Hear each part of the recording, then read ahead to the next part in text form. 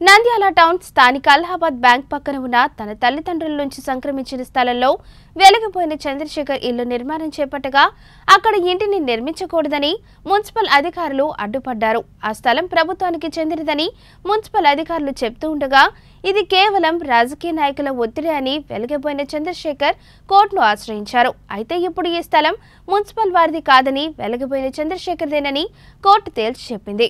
ఆస్తి తన స్వాధీనం అయినప్పటి నుండి తన పేరున స్థలానికి పన్ను చెల్లిస్తున్నామని చంద్రశేఖర్ తెలిపారు. అయితే ఇప్పటికీ కూడా తాను ఇల్లు నిర్మించుకోవడానికి అర్జీ పెట్టుకుంటే మున్సిపల్ అధికారులు పట్టించుకోవట్లేదని ఆవేదన వ్యక్తం చేశారు. తమ స్థలం పక్కన ఉన్న వారితో కలిసి మున్సిపల్ అధికారులు రాజకీయ నేతలకు తలొగ్గి తాము ఇల్లు నిర్మించుకోవడానికి టౌన్ ప్లానింగ్ అధికారులు అనుమతి ఇవ్వడం లేదని ఆరోపిస్తున్నారు. మున్సిపల్ అధికారులను ఎన్నిసార్లు అడిగినా తమ పక్క స్థల యజమానులతో సమస్యలు పరిష్కరించుకుని తర్వాత తమ వద్దకు రావాలని అంటున్నారని చంద్రశేఖర్ కుమారులు మహేష్, మాధవ 19 న్యూస్ కి తెలిపారు.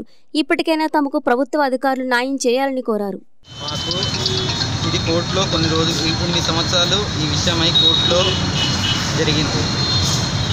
ఆ కోర్టులో మాకు ఫేవర్గా జడ్జిమెంట్ వచ్చింది. ఇది మున్సిపాలిటీ స్థలం కాదు, ఇది మీ స్థలమే, మీరు కట్టుకోవచ్చు అని చెప్పి 2019లో మాకు నంద్యాల జడ్జి గారు ఒక 19 డిసెంబర్లో జడ్జిమెంట్ వచ్చింది. ఇది ఆ జడ్జిమెంట్ యొక్క కాపీ. ఇది మున్సిపాలిటీ స్థలం కాదు, ఇది మీ స్థలమే, మీరు కన్స్ట్రక్షన్ చేసుకోవచ్చు అని చెప్పి వాళ్ళే మాకు ఇచ్చిన కాపీ ఇది.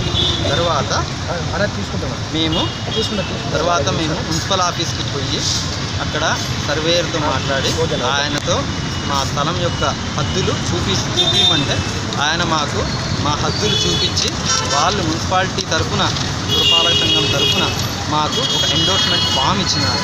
ఇది మీ స్థలమే, ఇక్కడ ఈ సరిహద్దుల్లో మీరు కట్టుకోవచ్చు అని చెప్పి మాకు ఒక ఎండోర్స్మెంట్ ఫామ్ ఇచ్చినారు. వచ్చేసరికి పక్కన వాళ్ళతో ఇన్ఫ్లుయెన్స్ వాళ్ళతో ప్రజాప్రతినిధులతో అందరితో ఇన్ఫ్లుయెన్స్ చేయించి మాకు ప్లాన్ అప్రూవల్ రాకుండా చేస్తున్నారు. అదేవిధంగా ఇక్కడ మేము ఇంటి నిర్మాణం చేస్తున్నాము అనేసి అంటే ఇక్కడ ఇంటి నిర్మాణానికి గొడవలు చేస్తున్నారు, మమ్మల్ని కొట్టడానికి కూడా వస్తున్నారు. సో ఇక్కడ వీళ్ళు మున్సిపాలిటీ వాళ్ళు ఎప్పుడు 8:30కి రాంది 8:30కి వచ్చి మా కన్స్ట్రక్షన్ ఆపుతున్నారు. ఇక్కడ ఇక్కడ బిల్డింగ్ కట్టడం లేదు, ఏం కట్టడం లేదు, జస్ట్ కాంపౌండ్ వాళ్ళు కూడా కట్టుకుంటున్నారు. ఈ కాంపౌండ్ వాళ్ళకి వాళ్ళు ఎందుకు అబ్జెక్షన్ చెప్తున్నారో మాకేం అర్థం కావట్లేదు. ఇది కంపల్సరీగా మేము ప్లాన్ అప్రూవల్ చేసి దాదాపు 25 రోజులు అయితే ఈ 25 రోజులలో కూడా ఏం స్పందించకుండా మేము ప్లాన్ అప్రూవల్ 2 రోజుల్లో ఇస్తాం, అప్పుడు కట్టుకోండి అంటున్నారు. 2 రోజులు ఇస్తామనేది ఏందో నాకేం అర్థం కావట్లేదు. నేను 25 రోజుల నుంచి ట్రై చేస్తా అంటే ఇంతవరకు రాకుంటే ఇప్పుడు వస్తున్నారు మున్సిపాలిటీ వాళ్ళు. ఎందుకు వస్తున్నారు? వేరే వాళ్ళు ఫోర్స్ చేస్తున్నారు.